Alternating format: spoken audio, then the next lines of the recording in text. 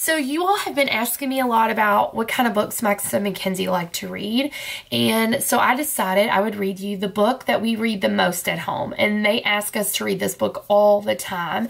It's called The Book with No Pictures. They love when we read this, and I think you'll know why. But I want you to right now think about something in your head using your metacognition. What you wonder, what you're thinking. If this is a book with no pictures, then what is this book full of? So take a second to think about that, and let me know what you think when we're done reading this book.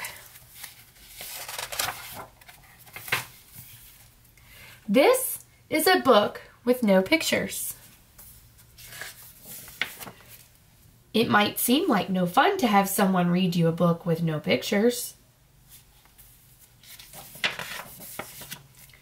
It probably seems boring and serious, except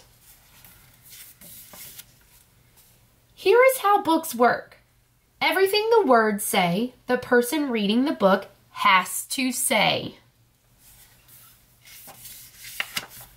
No matter what. That's the deal. That's the rule. So that means even if the words say,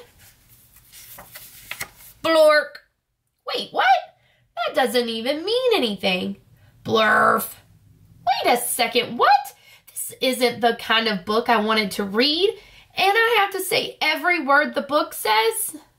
Uh-oh. So what are you thinking now? What do you think this book is going to be full of? There are no pictures. I am a monkey who taught myself to read. Hey, I'm not a monkey. And now I am reading you this book with my monkey mouth and my monkey voice. That's not true. I am not a monkey. Yes, I am a monkey. Also, I am a robot monkey. What? And my head is made of blueberry pizza. That actually sounds kind of gross. Wait a second. Is this whole book a trick? Can I stop reading, please? No? And now it's time for me to sing you my favorite song. A song? Do I really have to sing a... Glug, glug, glug, my face is a bug.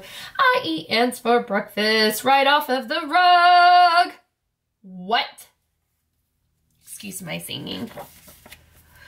This book is ridiculous. Can I stop reading yet? No, there are more pages. I have to read the rest.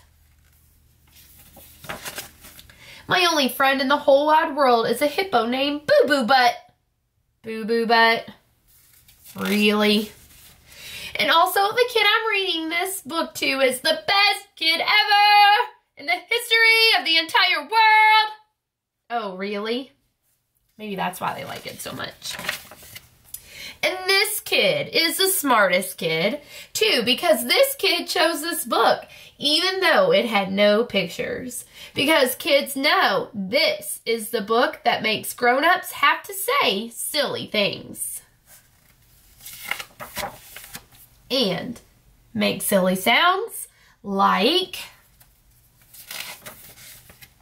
Oh no, here it comes. Oh no. Glurga wooga magoofa doo, aye, broog, broog, broog, oomph, eef, blaggity, blaggity, glibbity, globbity, globbity, glibbity, beep boop, beep boop, beep, by donkey face. Oh my goodness. Please don't ever make me read this book again. It is so silly. In fact, it is completely and utterly preposterous. Next time, please, please, please, please, please choose a book with pictures. Please, because this is just too ridiculous to read. The end. Bonk. I didn't want to say that. Well, I actually really like to read that book, so if you want me to read it again, I absolutely will, because you know how much I love silly books. Well, I hope you enjoy that as much as Max and Mackenzie, and I will see you next time. Bye, you guys.